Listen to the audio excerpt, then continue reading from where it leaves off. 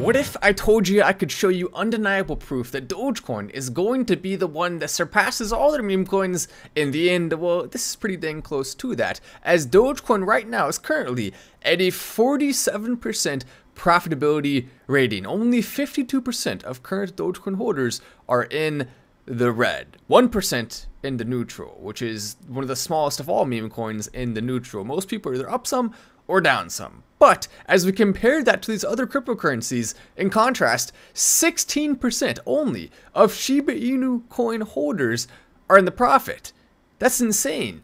83%, by the way, of Elon holders are in a loss. 81% of SHIB holders are in the loss. Same at 16 for both Doji on Mars and Shiba Inu. Then Floki is even worse than that, with only 14% of holders currently being in the green.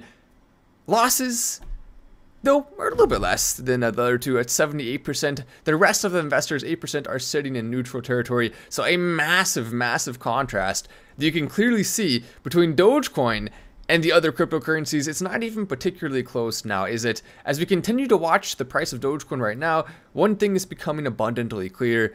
It does not want to go below 9 billion. It just simply doesn't. It wants to stay above the price of around 7 cents. It wants to continue to hold on to this, and it wants to do that in a way that's going to continue until we do see major spikeage again. With 47% already being in the profit, it's not going to take very much for us to see that going to a significantly higher amount, and we now know that most of those, the holders, are willing to stay for the long term, in the profit a little bit now, still though willing to hold on, whereas holders of other coins in the meme space are going to sell the second it goes up. That's the contrast, that's the difference. That's why Dogecoin is the single greatest long-term meme coin bet of all time, because it's a lot more than just a meme coin. It's actually the future cryptocurrency of Earth! And that right there is why I'm so excited about it and enthusiastic for what the future holds. 10% in the hole on Doge, but not worried with the next bust coming soon. Says, CRats20, you are part of the approximately 52% that's currently in the red. Not by much though, and I think that's a pretty common thing. A lot of people down just a little bit,